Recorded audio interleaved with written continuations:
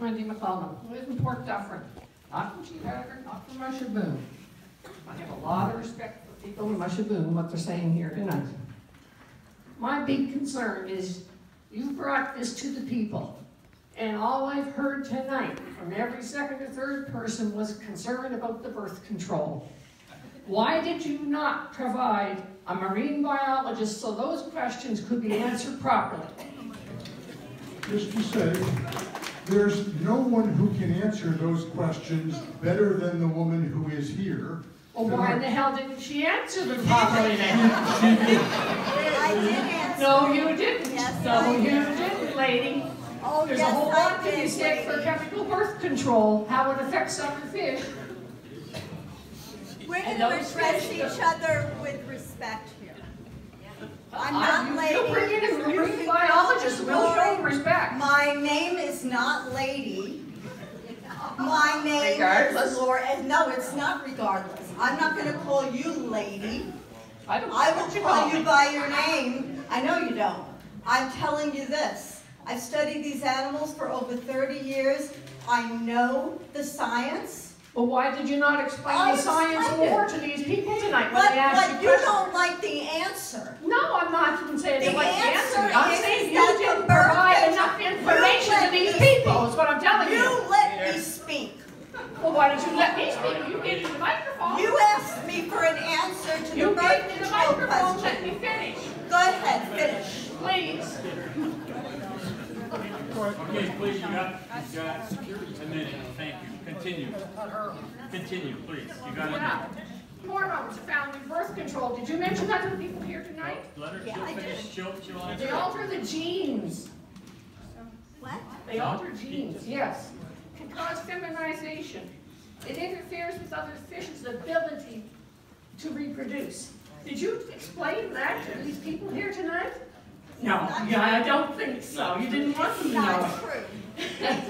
Where did Oh, you by get the way, that? Lori, this comes from the University of Sweden, by the way. If those bits of birth control that you talked about a while ago, tiny little bits each day, come from 6 or 8 whales, that builds up there in the water. Other fish eat that. Lobsters are scavengers, they eat that stuff. That food ends up on plates of children in front of them to eat. Oh, yes, it does. Oh, yes, it does. Let her finish. Yeah. Okay. So where's the concern? Where's the concern for a sustainable ocean? Or is it all about the almighty dollar?